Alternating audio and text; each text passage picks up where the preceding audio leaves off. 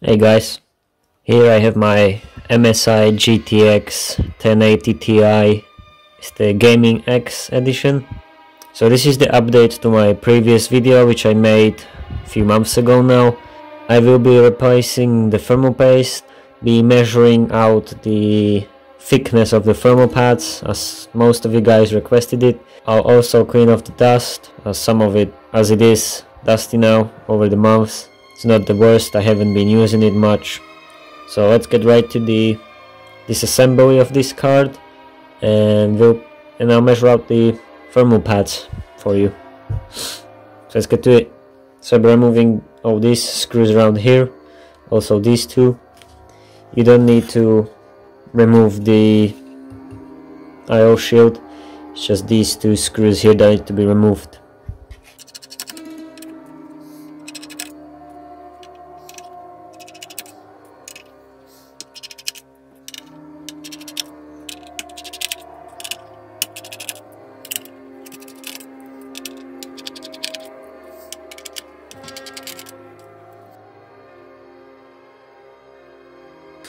That's the heat shield. Now I'll move over to the I/O shield.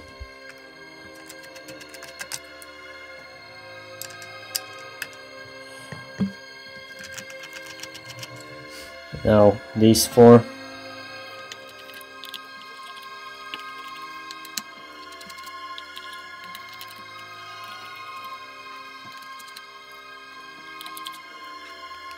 Two connectors over there and one connector on the other side.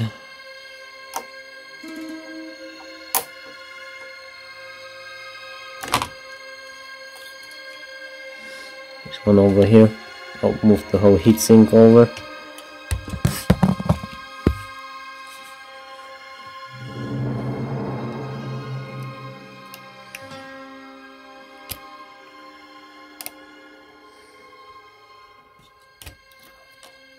So now I got the heatsink removed of the card.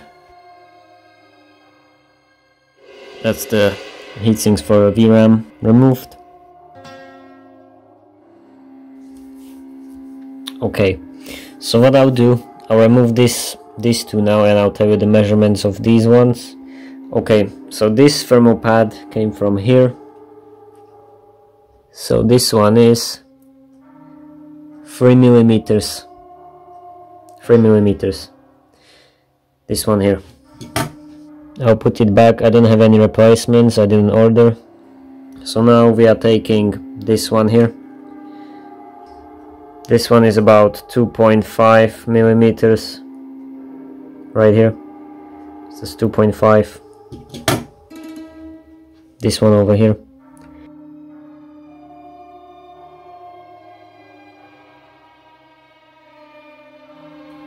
So on this board there are no thermal pads except these two now.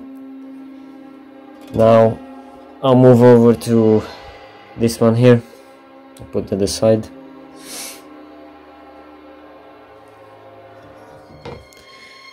So this one here, this one is 1.4, so most likely it's 1.5 millimeters. It's 1.5 millimeter.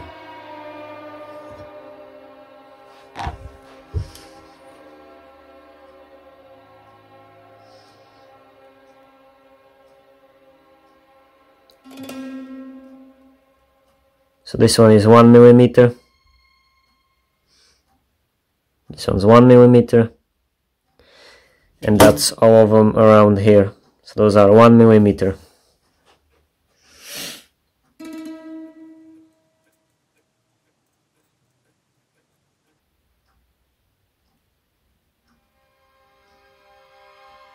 And this one is 1.5 millimeter. I'm not squishing it.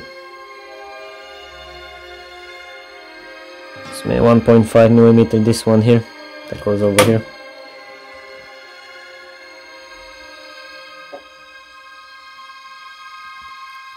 And as for this one, it is falling apart for me and I don't have a replacement, but it is as thick as this one here. So this one here, 1 millimeter as well. So all of these here are 1 millimeter. I also put up a picture right now with all the thicknesses on a screen. So that's that. And now I'll just reassemble the card, replace the thermal paste on it.